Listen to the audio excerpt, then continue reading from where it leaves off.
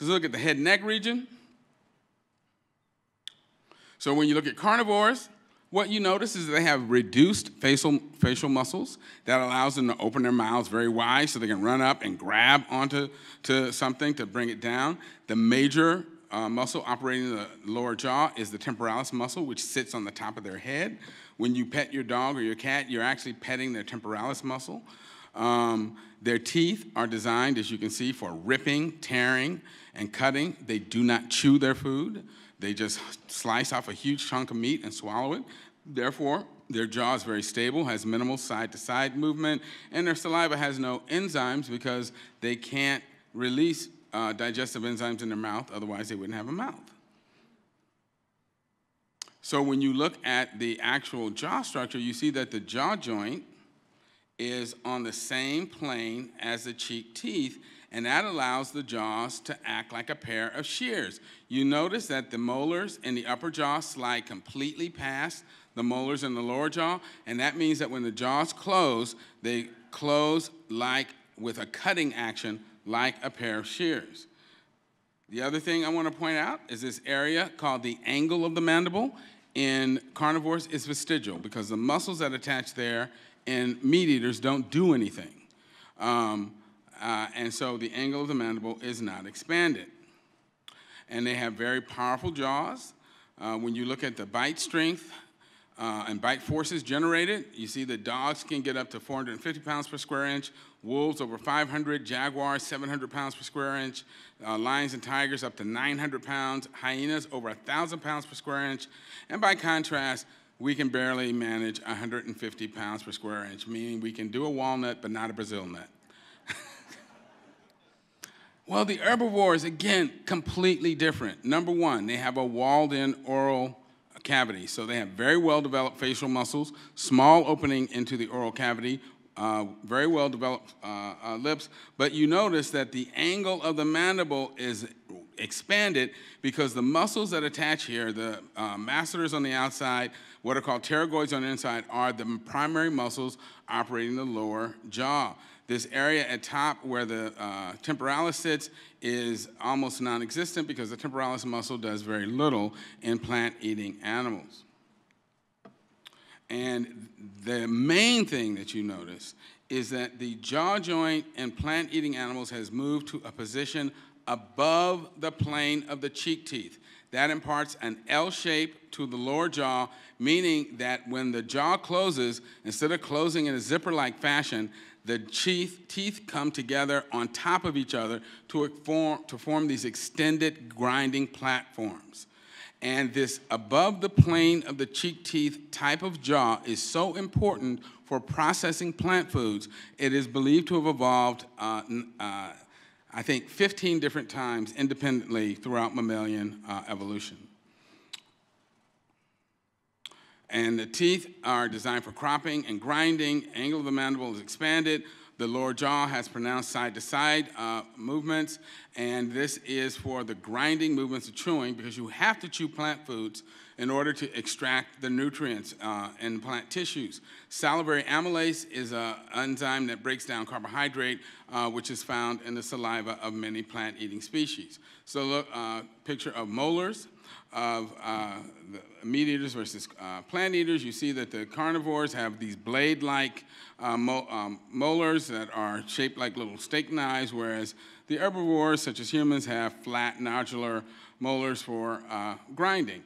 The jaw joint in carnivores closes in a vertical fashion. The teeth slide past each other in a vertical fashion. In the herbivores, they slide across each other in a horizontal fashion.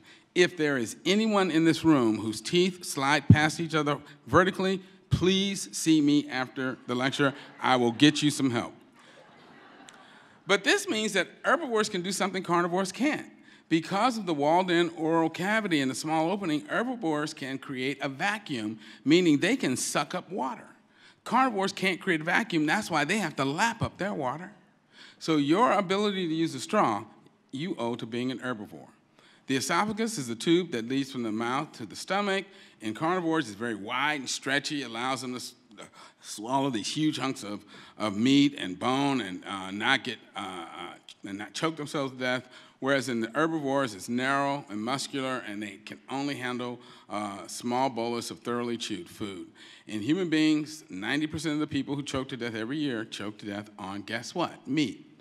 And hot dogs are the #1 culprit.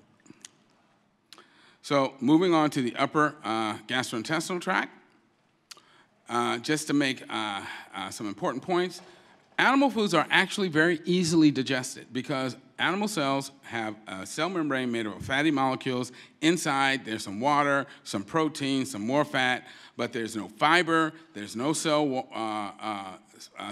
There's a cell membrane, but no cell wall. Therefore, animals that eat meat don't need a long or elaborate digestive tract. So they have a simple stomach, but it has very powerful acid, meaning that when it has food in it, they can secrete enough acid to get the pH of their stomach down to less than 1. That's stronger than battery acid.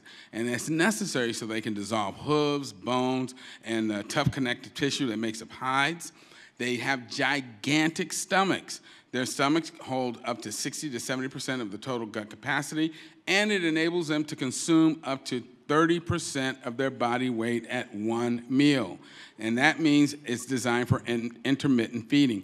Why is that important? Is hunting efficient or inefficient?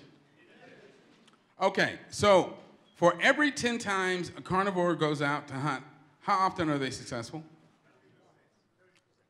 It's actually once or twice out of 10 times. So let me ask you something. I'm going to point now.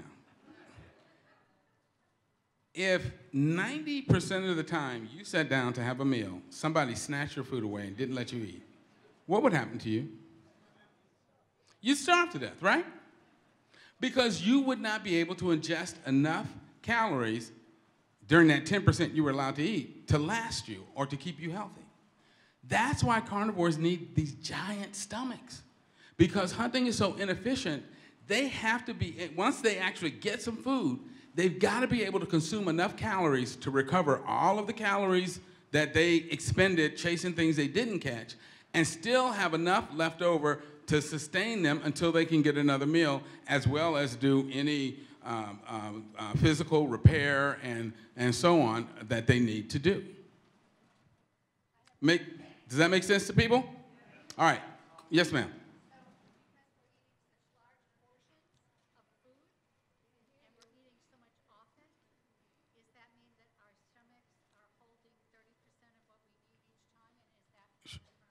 Okay, so this young lady asked me, well, does that mean that because we tend in Western countries to eat a lot, that we're eating 30% of our body weight?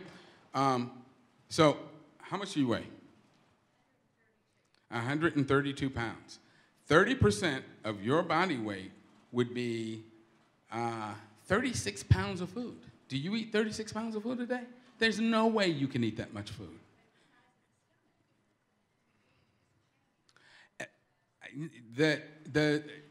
She says the size of the stomach has changed. It is nowhere near large enough for you to eat 36 pounds of food. It's impossible. We cannot consume 30% of our body weight in a day. On average, human beings, like other herbivores, we eat about 3.3% of our body weight every day, not 30%.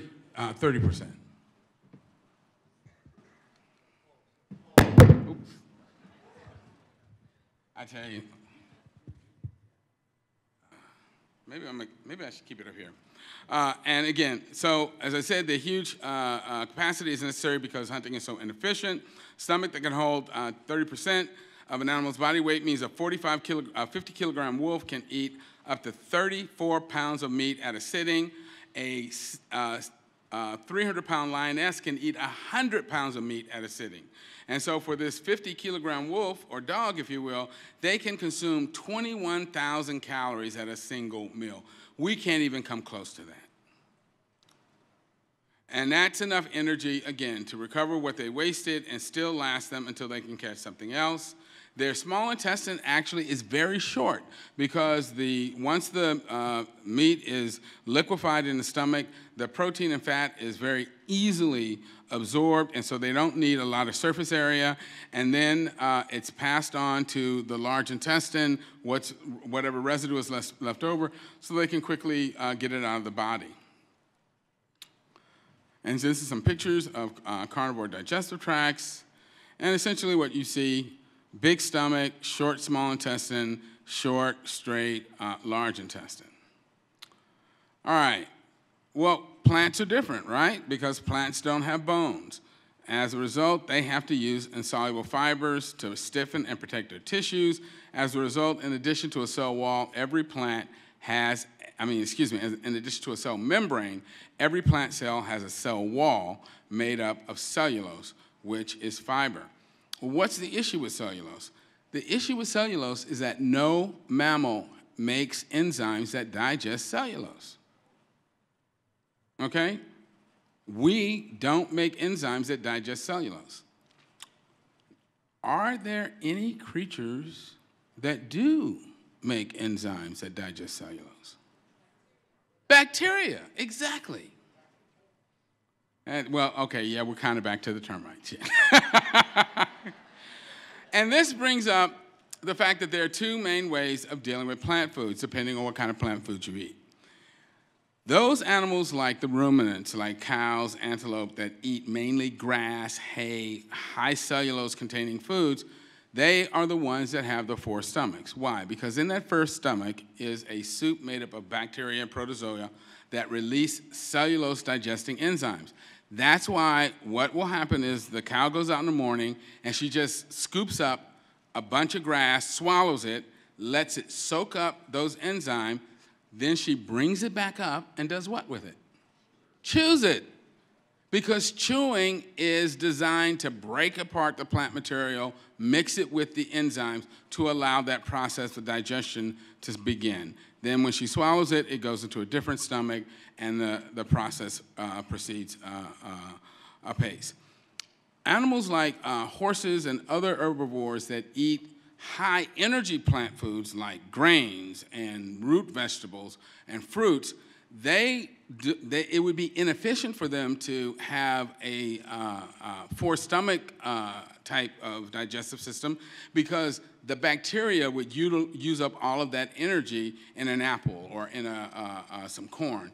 So instead, they have a simple stomach, liquefy the meal, send it through their small intestine, extract the readily available nutrients, and they send the leftover fiber into the colon where bacteria or the microbiome in the colon then starts to break down that fiber and they extract additional nutrients from it. And you can tell the difference between the two digestive schemes by looking at what comes out. The four-stomach fermenters have a very efficient process and they produce a liquid stool. And if you've ever seen a fresh cow patty, you know exactly what I mean. Whereas the hindgut fermenters, like the horses, produce a much more solid stool that has a lot of undigested fiber in it.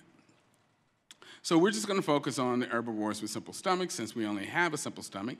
It holds less than 30% of the total gut capacity. And herbivores on average eat about 3.3% of their body weight over the course of the day, but they have to eat multiple times to even achieve that. It is only mild to moderately acidic when it's full with food. The pH is around 4.5 to 5. It's designed for batch feeding. So we saw in the carnivores, they're designed for intermittent feeding. They'll eat today, won't eat for a week or more. The herbivores all have to eat multiple meals every single day in order to remain alive. They cannot hold enough calories at a single meal to last them a single day. And again, they have to eat several times every day. Their small intestine, on the other hand, is much, much longer than that of the carnivores. The herbivore small intestine is 10 to 12 times body length, and that's because fiber slows down the extraction of these nutrients, so they need a lot more surface area. And it has an adjustable mix of carbohydrate, fat, and protein-digesting enzymes, unlimited capacity to absorb carbohydrate. Here's some examples. And so you see rabbit, Dik-dik, which is an antelope, has multiple stomachs, and then the zebra. But notice at both ends that the colon has this sacculated, pouched appearance, and in the rabbit you also see the presence of an appendix.